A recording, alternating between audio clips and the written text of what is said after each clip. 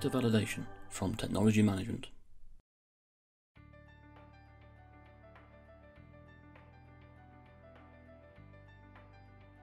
Data validation is an addition from technology management.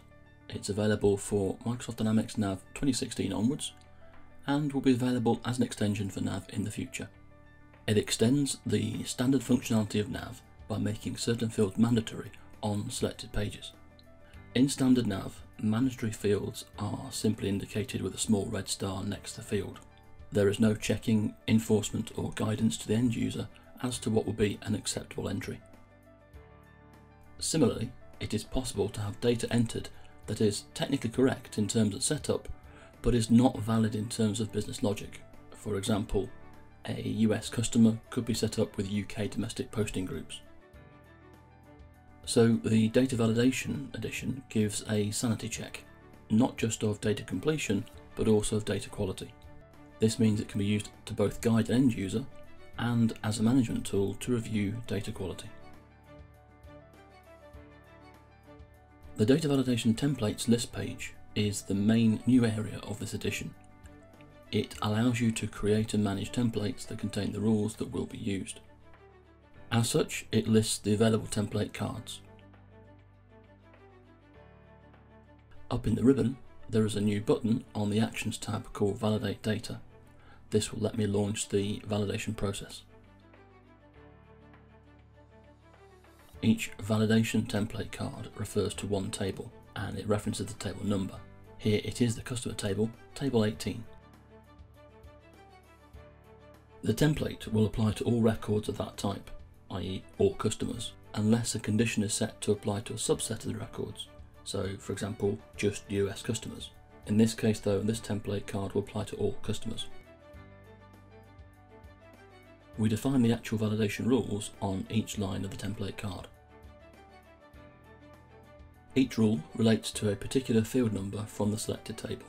For a particular field, we can say that it either must equal a value, must match a filter, or must be a certain length. Then, we can set a user-friendly error message that will be displayed. %1 means it will use the field name in the error message. These four rules here then check that the credit limit and posting groups have been set up correctly. This second template card relates to the same table, table 18, customers, but it has a validation condition set so that it will only apply to customers from the country region of US.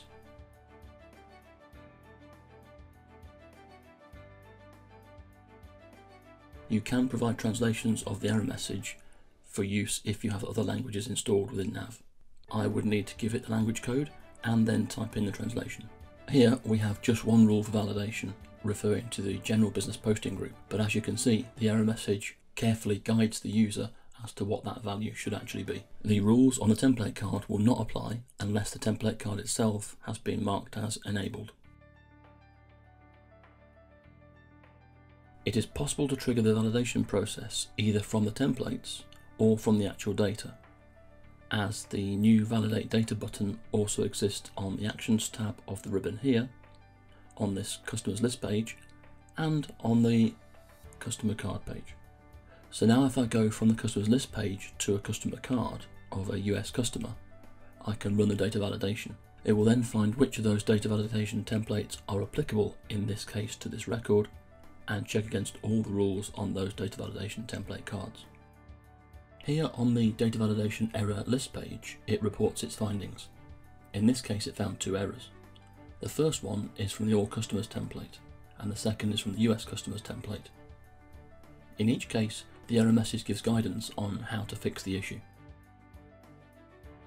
To make the corrections, the user can simply go directly to the relevant customer card by clicking Open Record. So now if I correct the general business posting group from domestic to export, and then I choose Validate Data on the ribbon, I can recheck the data. And now the error from the US customers template is gone, leaving just the missing credit limit for me to deal with. Again, I click Open Record on the Actions tab of the ribbon, and then I can fix the issue by entering a value for the credit limit. Now, if I go to Validate Data again, I will get this confirmation message that there are no further errors on this record.